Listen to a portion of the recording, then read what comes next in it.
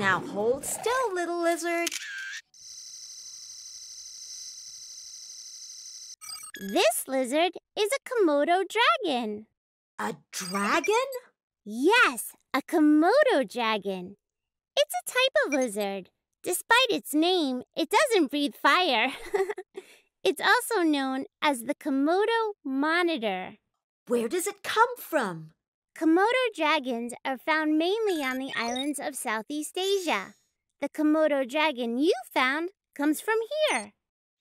Komodo dragons eat other animals, such as birds, mammals, and other lizards.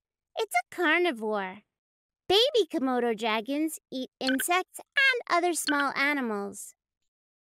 After laying her eggs, the mother Komodo dragon will leave them to survive on their own, and adult Komodo dragons might eat the baby lizards. Young Komodo dragons will live in the trees to hide from predators, such as larger lizards and snakes. When they are bigger, they will go down to walk the land.